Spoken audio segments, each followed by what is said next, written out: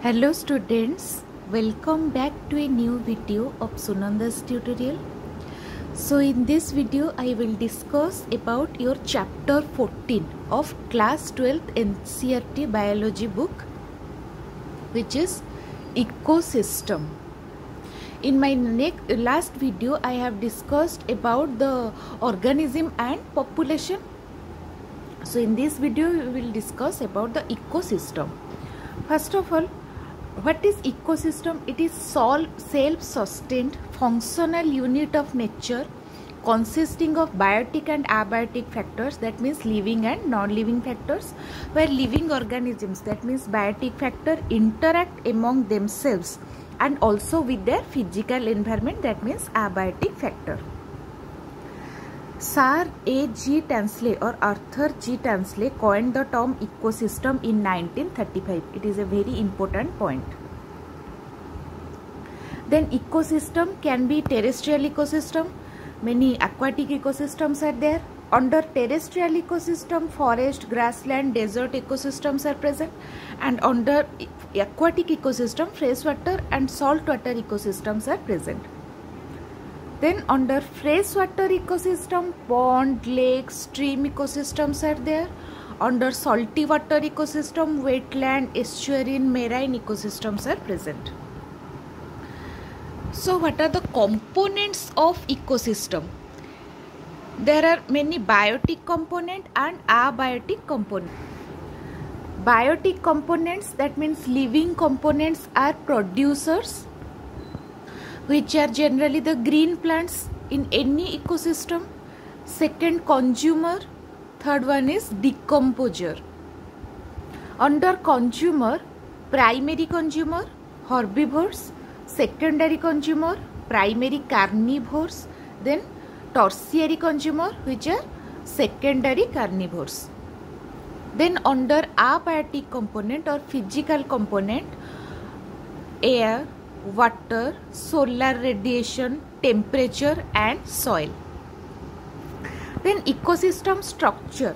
There are two important structural features of an ecosystem. One is species composition, one is stratification.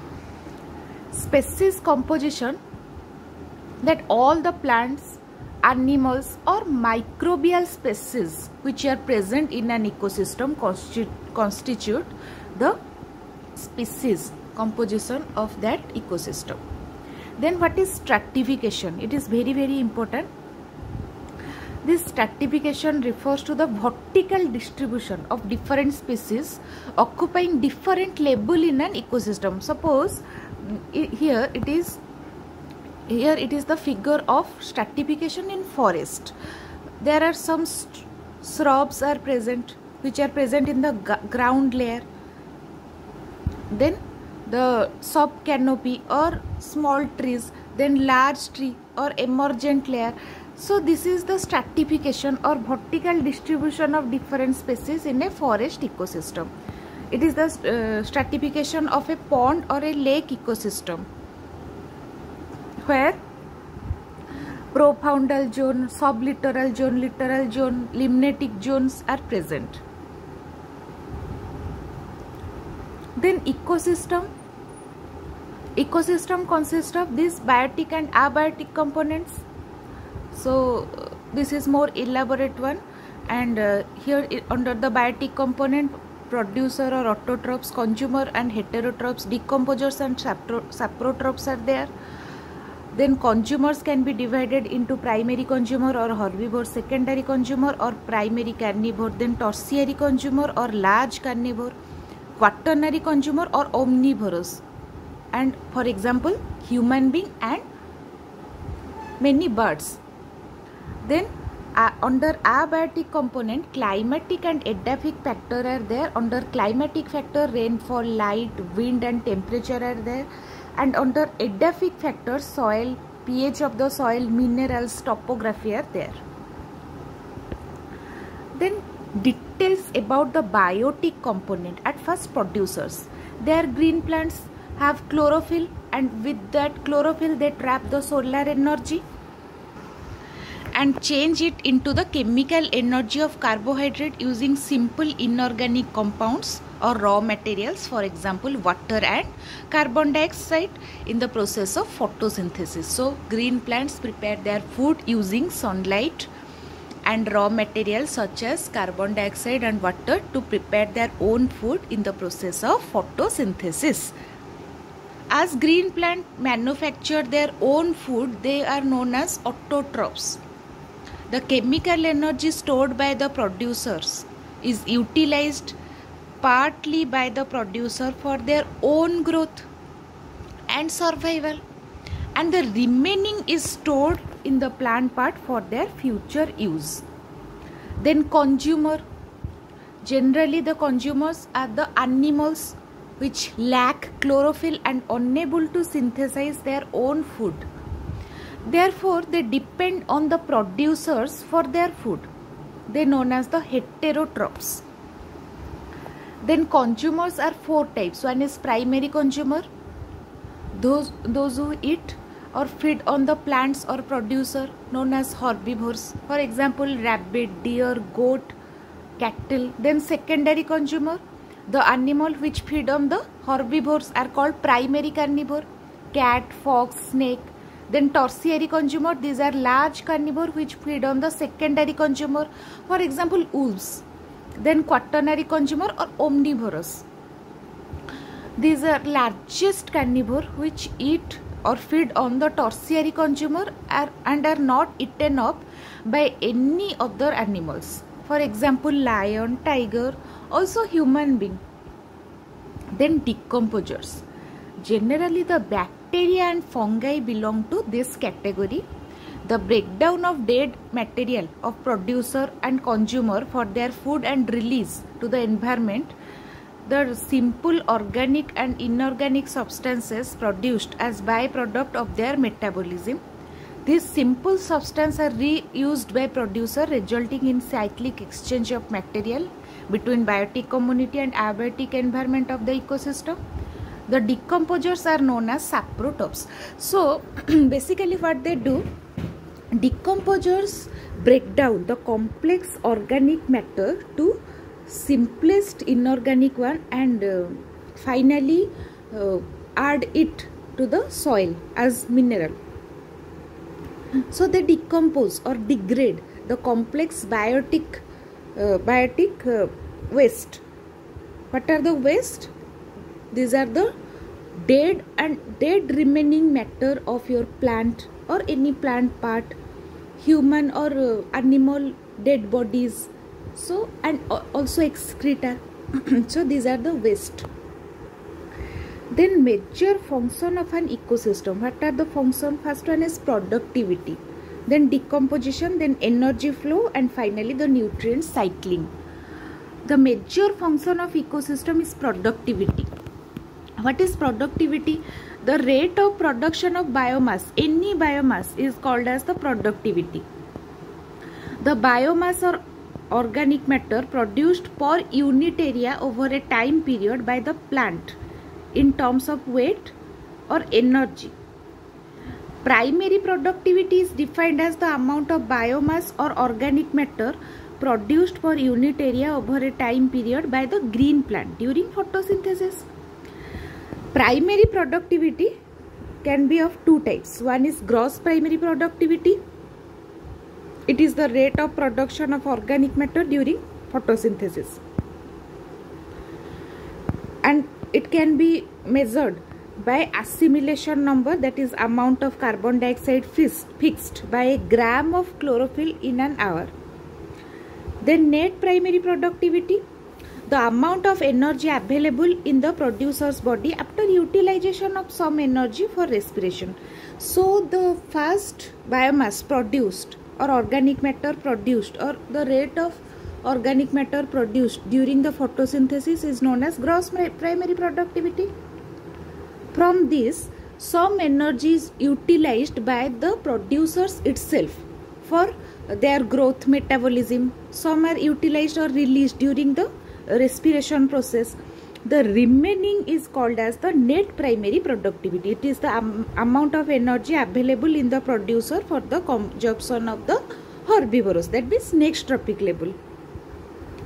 Then secondary productivity, it is defined as the assimilation and formation of new organic matter by consumer.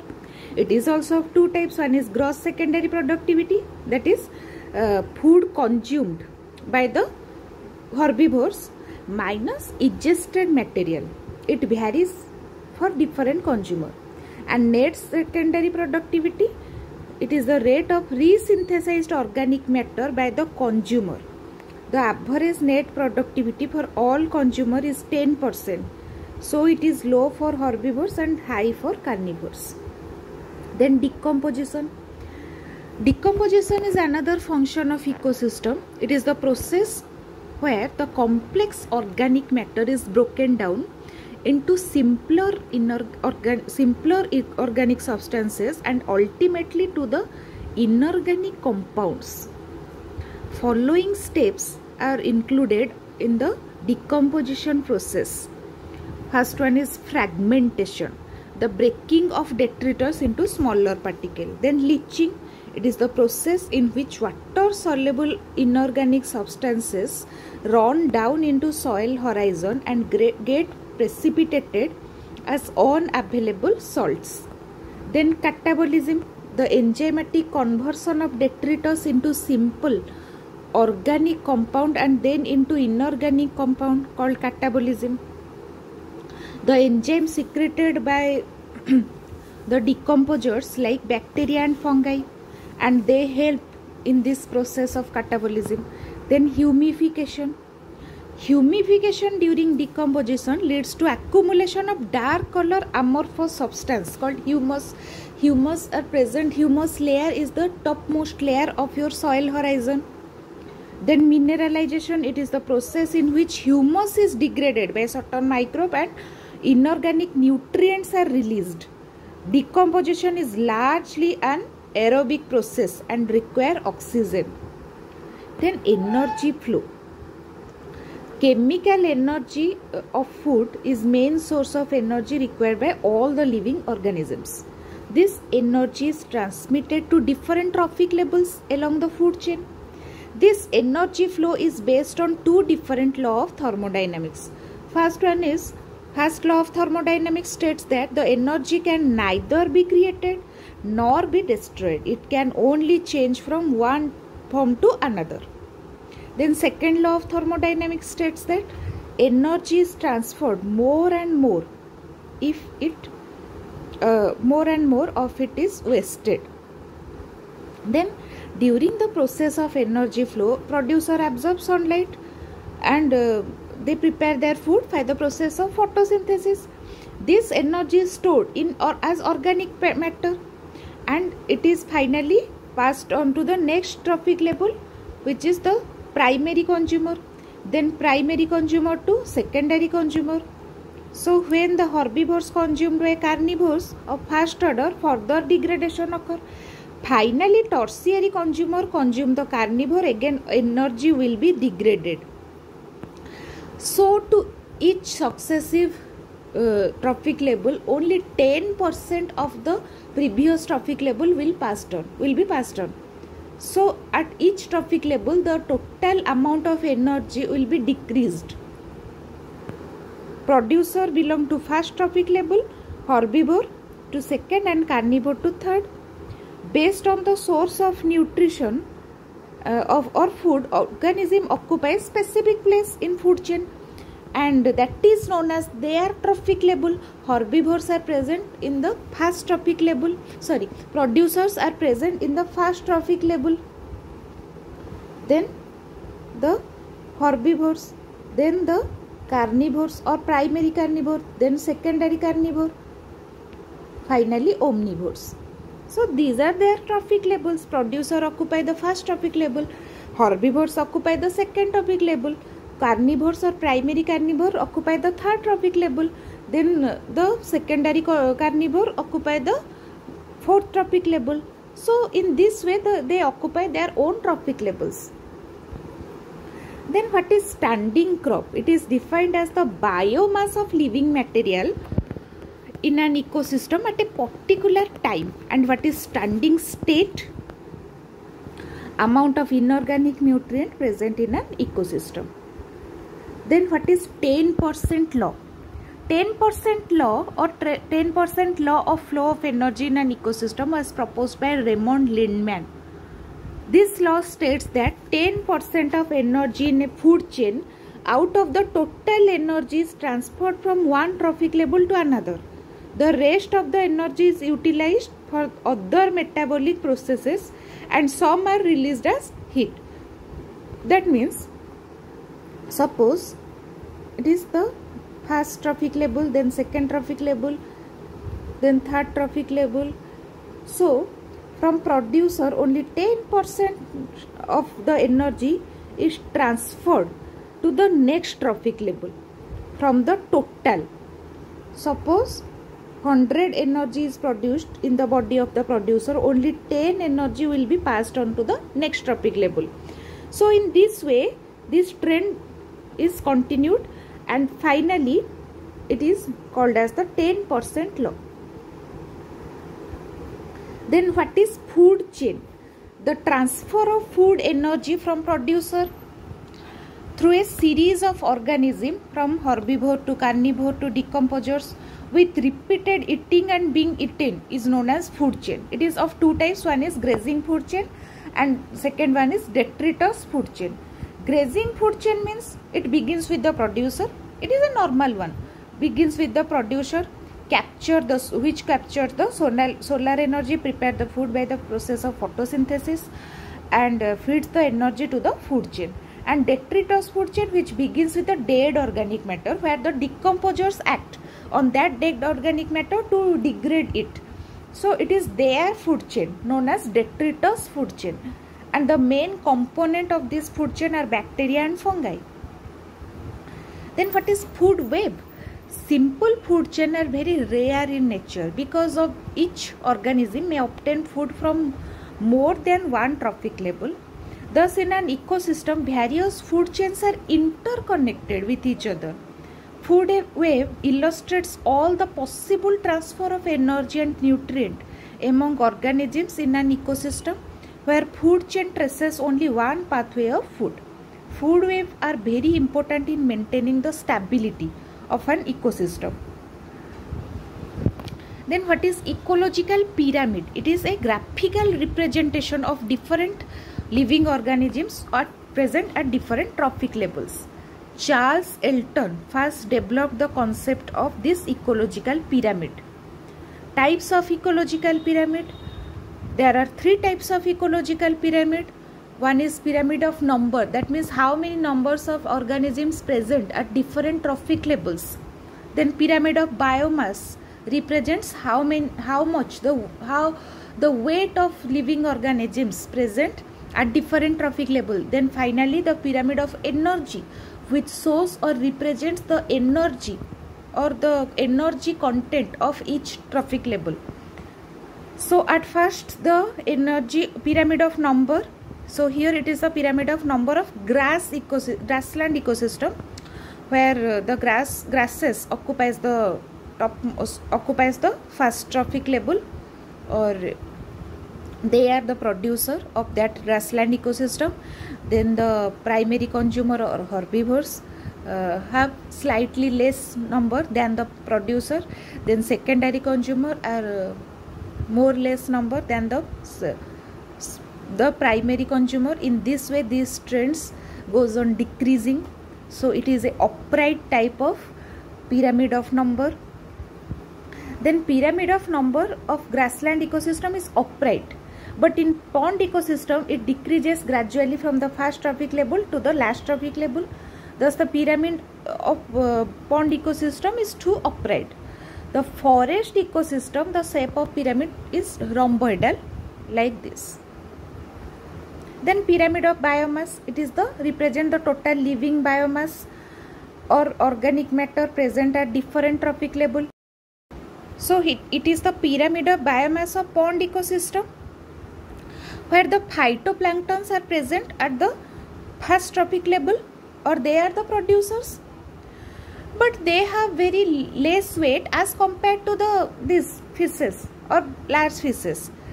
So this these are present in a small box, but the small fishes which are present in the primary consumer level, they have slightly high weight than these phytoplanktons. So this trend goes on increasing. Finally, this pyramid of biomass in pond ecosystem is inverted. It is not upright, it is inverted, because the biomass continues to decrease progressively. Then pyramid of energy, it is always upright, because in any ecosystem producers have more energy than the consumers, and this trend goes on decreasing, because I have already told you that only 10% of the of energy will be transferred to the next trophic level. So it is always decreasing, and pyramid of energy is always upright. Then ecological succession. What is ecological succession? It is an important characteristic of all communities is their composition and structure is constantly being changing in response to the changing environmental condition. This change is orderly and sequential and parallel with the changes in the physical environment. These changes lead finally to a community that is in near equilibrium with the environment, or more stable community known as climax community. This gradually and fairly predictable change in the species composition of a given area is called ecological succession. During succession, some species colonize an area and their population become more numerous, where population of other species decline and even disappear. The entire sequence of communities that successively change in a given area are called gears. The individual transitional communities termed as geral community or geral communities or geral stages. E.P. Odom, according to E.P. Odom, the ecological succession is an orderly process of community change in a unit area. It is the process of change in species composition in an ecosystem over time. In simple terms, it is the process of ecosystem development in nature.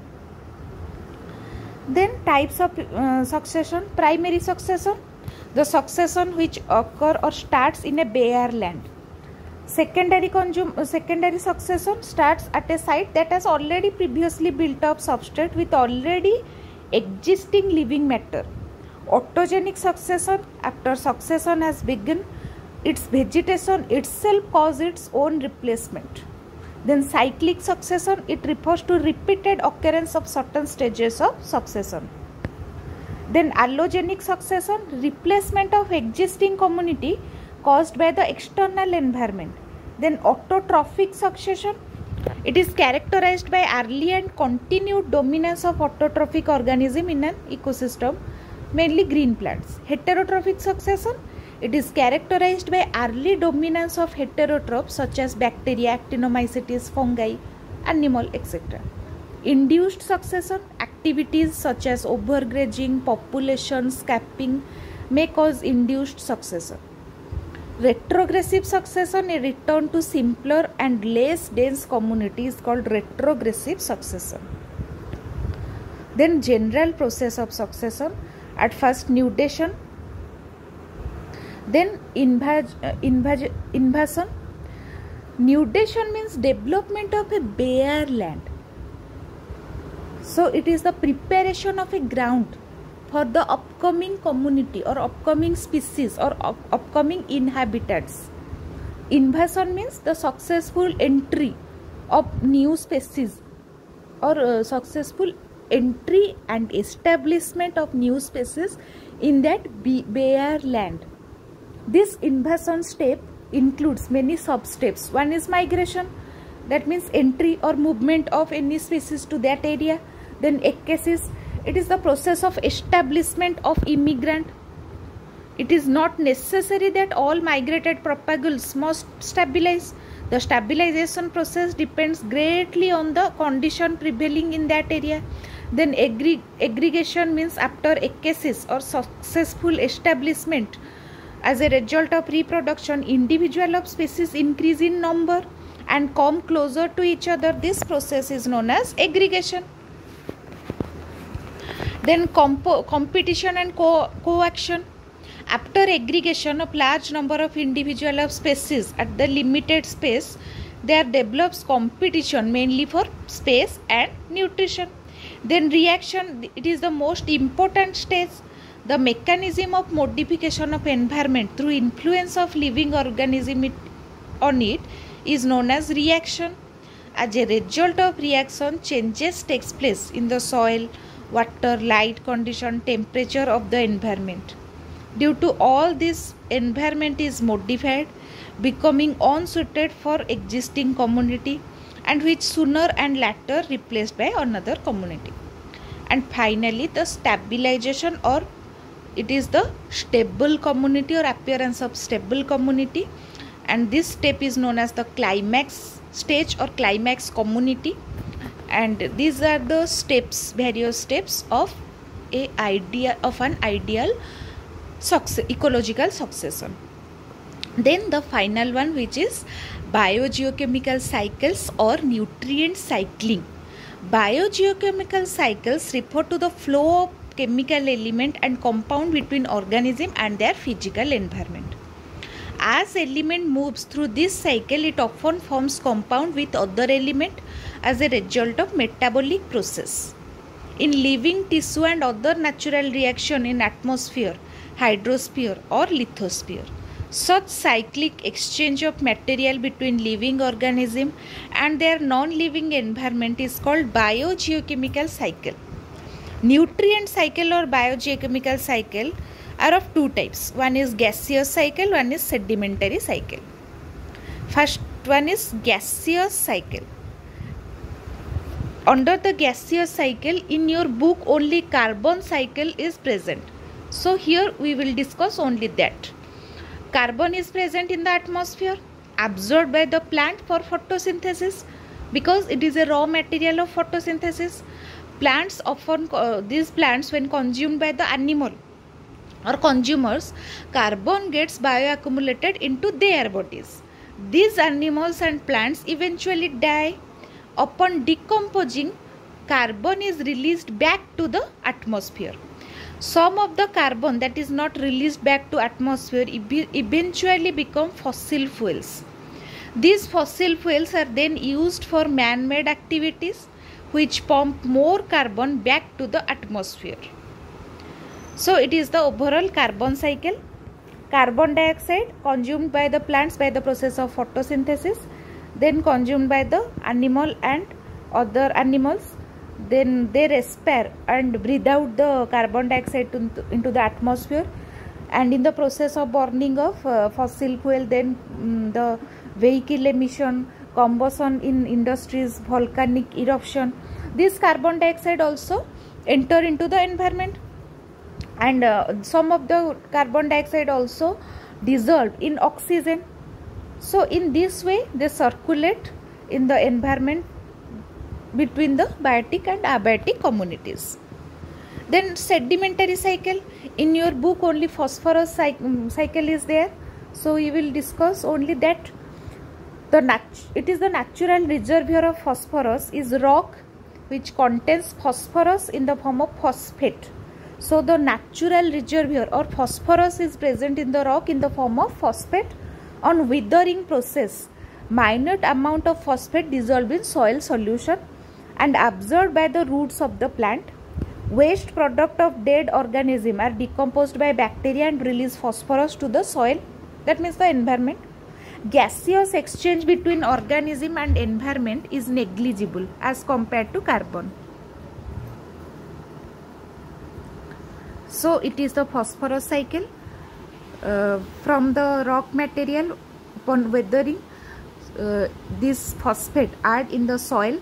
From soil, the producer or plant uptake this phosphorus or phosphate. Then from producer it will be passed on to the consumer, then from consumer to detritus, which finally decompose this organic matter and mix the phosphate in the soil again. then from producer during the litter fall, also these detritus act on that litter and finally decompose and add the phosphate back into the soil.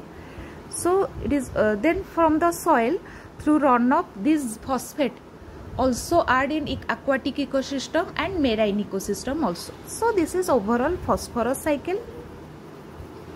So in this video I have already discussed about the whole chapter of ecosystem. I hope you really enjoyed this session. In my next video I will discuss some another topic of your NCERT biology book, 12th class NCERT biology book, and which will be helpful for your upcoming board exam. So stay tuned and enjoy my videos like this, and please like my videos, share with other students, friends and teachers, and please subscribe to my channel Sunanda's Tutorial. Thank you.